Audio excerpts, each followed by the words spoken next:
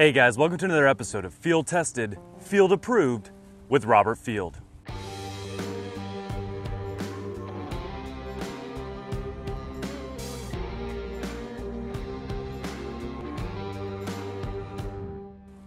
Today I want to talk to you about the Pursuit fishing kayak from Nucanoe. Now Nucanoe prides themselves on stable performance fishing kayaks, and the Pursuit is no exception. The Pursuit is 13.5 feet long, 35 inches wide, it weighs 82 pounds and has an impressive capacity of 500 pounds. So the emphasis on this boat is stability. At 35 inches wide, it's going to be a perfect platform for a bigger angler or even an angler with a young kid up front. Nucanoe even offers a junior seat that mounts right into the Freedom Tracks up near the bow. Despite its width, the Pursuit has surprising speed and quickness, and it glides effortlessly across the water. One thing I was concerned about with this boat is the lack of a rudder. It doesn't come with one, and it doesn't really come with the ability to install one. Despite that fact, I was extremely impressed with how straight this boat tracks over long distances, and its turning radius is extremely solid without a rudder. This boat drafts in just 3 to 5 inches of water, which is going to make this a killer platform for standing up all day, cruising the flats or bays on the Gulf Coast, or fly fishing in shallow water. And because of its extreme stability, you can stand up all day comfortably in this, which is going to be perfect for fly anglers or guys that like to sight cast to different species.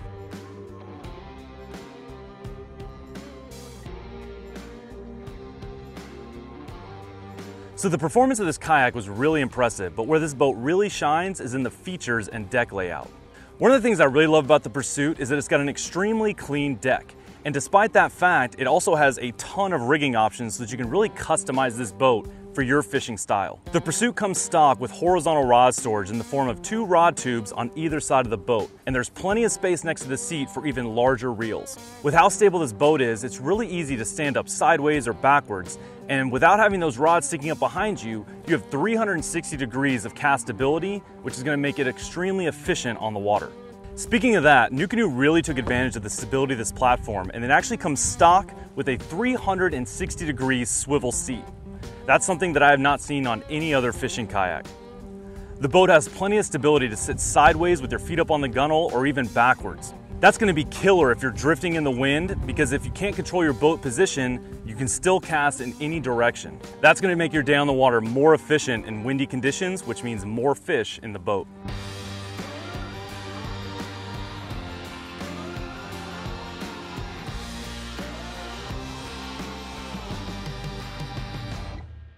The Freedom Tracks that the seat's mounted on run the entire length of the deck.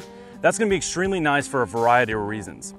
One, you can move this seat's position all the way forward or aft, which really lets you balance out the boat depending on how much gear you have or if you have a young kid up front. What's really nice about those Freedom Tracks is that they're the same universal tracks that you're mounting your accessories on. That means that you can mount accessories the entire length of the deck up in front of you. It also has 4 additional sets of tracks, 2 up by the bow and 2 around the rear tank well, which is going to give you endless options for rigging accessories without having to drill any holes in the boat.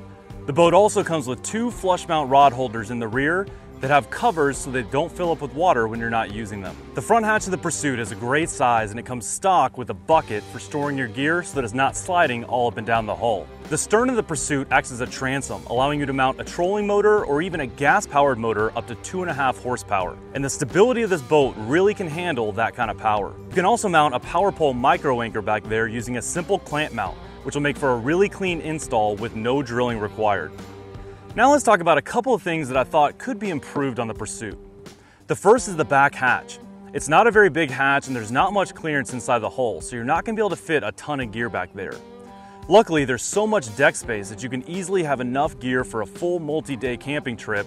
You're just going to have to come up with some dry solutions like big dry bags to keep that stuff dry up on the deck. Now, while the swivel seat is killer for fishing, I found myself wishing I had a way to lock that down when I was paddling into strong headwinds. A lot of that torque and power that you're getting from your core is lost when that seat swivels as you make your paddle strokes. Luckily, Nucanoe does offer a locking seat base, but it's sold separately for about $30. So I'd go ahead and factor that into your price when you go to pick up your Pursuit. Another thing I really found myself wishing I had were foot pegs. Again, a lot of that power and torque that you're creating when you're paddling depends on you being able to brace your feet up against something. Luckily, Nucanoe also sells those separately for about $25. And they mount right into the Freedom Tracks, so you can get them at the perfect distance from you that you need. Another thing I found a little bit lacking on the boat was paddle storage. There's two ring straps up front that were designed to be able to put your paddle blade into, but I found that in high winds, I really couldn't depend on them to keep my paddle in place. I would go ahead and plan on getting some aftermarket paddle storage, such as the G-holds from Railblaza, so that if you find yourself in a high wind situation, you're not gonna get stuck up a creek without a paddle. Finally, the boat does handle extremely well considering it doesn't have a rudder, but some anglers are probably gonna find that limiting in certain situations, like if you've got a strong crosswind. Another small thing I noticed is that there aren't really scuppers in the rear tank well. Now there are drainage lines molded into the boat to get that water up under the seat so that it can drain out through those scuppers, but I found that it doesn't drain very quickly.